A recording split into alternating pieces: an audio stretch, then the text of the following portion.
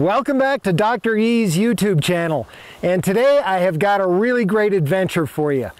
This started at about 5 o'clock this morning when our students and some of our faculty left the Uinta Basin campus on a road trip down to the Book Cliffs of Utah. They left in a blizzard. They had terrible driving conditions. It took them about 2 hours longer than normal to get where we wanted to go. And on the way, they stopped and picked up some students from the wildlife program at the Price campus, along with Dr. Mike King. Dr. King arranged today's adventure for us. And what we've been out here doing is we've been going to a black bear den where the female has been hibernating. Well, let me tell you how it went. I told you about leaving Vernal, driving through the blizzard. Well, then those folks met up with me just outside of Moab, Utah, and then we had to drive up to the Nash Wash Wildlife Management Area with biologists and other personnel from the Utah Division of Wildlife. Our leader was biologist Brad Crompton, and Brad's a great guy. He was really nice to take us along on this adventure. Well, we met up down on I-70, and then we had a long, slimy trip up the road. The road was really muddy from the blizzard that had been blowing on, all the snow, all the rain, all those kinds of things. We got stuck a couple times. We had to drag trucks out, all that kind of stuff. But finally, we made it to the old Cunningham historic homestead up in the Book Cliffs. From there, we got all our gear together. Brad turned on the radio telemetry receiver, got a signal on the bear and where the bear might be, and we took off up the canyon hiking. We hiked for about 2 hours in the snow, and you can see we got some pretty deep snow here today. This is real stuff. So we hiked and hiked. Brad kept checking the radio. We would take breaks. Eventually, we found the bear den. Once we found the bear den, and the way we found it, we got to a spot where the signal was really strong, and Brad said he thinks it was around here somewhere. So he hiked around a little bit, and guess how he found it? All he had to do was listen for those little bear cubs crying. I'm gonna switch over to that right now and let you hear that, so I won't be talking for a minute.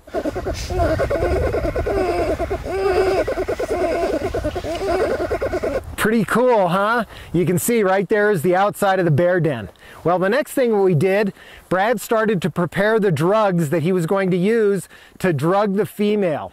Okay, because we needed to do some work with the bear. What Brad wanted to do was replace the radio collar that was around the bear's neck. Batteries wear out, so Brad wanted to replace that with a fresh set of batteries and a new collar. And then we also had to see if what the sex was for the cubs that were in there, see how many cubs there were, see how the health was for the mama bear, see how the health was for the cubs. So Brad fixed the drugs, climbed inside, down into the den head first, and then he used a dart pistol to shoot a dart with the drugs into the female. We then waited about 10 minutes, went back in, crawled down in there head first, and grabbed those cubs and handed them out. Okay, now it's pretty cold out here. It's maybe about 30 degrees, and when we have those cubs outside the den while we're working on replacing that radio collar, we need to keep them warm. So what did we do? We opened up our jackets and we put those cubs inside, kept them warm with our body heat. Really, really cool adventure. Got to tell you, I was pretty worked up about this. This was really neat stuff. This is what we go to school for. This is what you live for, is to do this kind of work, taking care of the environment out here. Our students had a really great time and experience on this trip. Okay, now what happens next? Well, I'll tell you what I did. I wanted to get a look at that bear den. So I climbed down in there head first myself to take a look at that female. And she was in great shape, really looking good after the winter, still has some body fat on her. She looks like she's ready to come right out of there and start feeding on all the grasses that are out here in the Book Cliffs. That's what she feeds on mostly after a long winter, believe it or not. She comes out and has salad. She has all that grass. Brad told us that's the primary food that bears eat here in the Book Cliffs after they come out of hibernation. Well, what did we do next? Well, we finished up with the bear. We put those little babies back in there, and then we gather up all of our equipment, and we're going to start the hike out here in a few minutes. It's late in the afternoon. We still have about an hour, hour and a half hike to get out of here, and those folks from Vernal still have about a 6-hour drive. They'll get home around midnight tonight. Well, this has been a really great adventure, and what I'd like to do this time, instead of just giving you my contact information, what I'd like to do is give you the contact information for Dr. Mike King at the Price campus.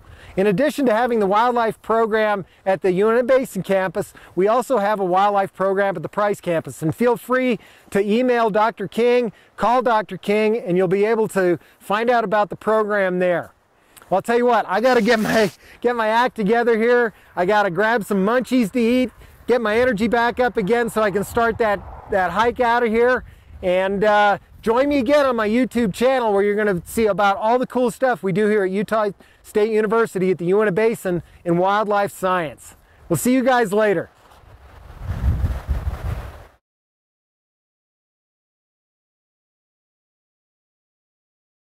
Go Aggies!